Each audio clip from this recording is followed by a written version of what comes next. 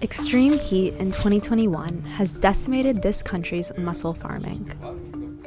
25 χρόνια εμείς είμαι δοκαλλιέργεια, 26, δεν το περιμέναμε, δεν το φανταζόμασταν αυτό το πράγμα. Σαν να βράζανε στο ίδιο το περιβάλλον. Mass deaths of mussels in Greece's Aegean Sea are leaving the fishing industry reeling.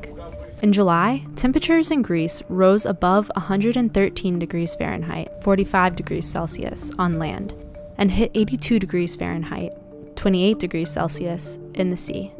High temperatures such as these put mussels in heat stress and encourage tube worms, which cover and kill mussels.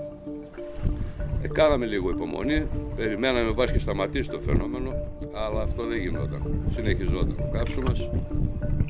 Με αποτέλεσμα να θανατωθούν ό,τι είχε απομείνει από την παραγωγή το 2021 και μετά από λίγες μέρες είδαμε ότι άρχισε να πεθαίνει και ο γόνος που είχαμε για να το πουλήσουμε το 2022. Authorities said that 50% of the mussel production was destroyed, along with 90% of the baby mussel seed for next year's production. Είναι ένα φαινόμενο που πρώτη φορά είδαμε. Ακόμη και εμείς δεν ξέρουμε πώς να το διαχειριστούμε. Δεν έχει ξαναγίνει τέτοια ζημία στο θερμαϊκό κόλπο. Όποια άλλη ζημία έχει γίνει στο παρελθόν ήταν διαχειρίσιμη.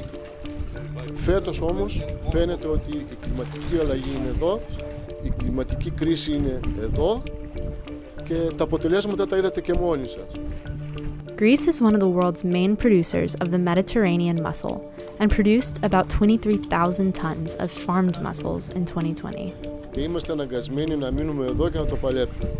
Αυτό φυσικά προϋποθέτει και τη στήριξη της πολιτείας. Δεν μπορούμε να πάμε κάπου αλλού. Η κόπη μιας ζωής είναι εδώ. Πρέπει να μείνουμε στη δουλειά μας, με κάθε τρόπο.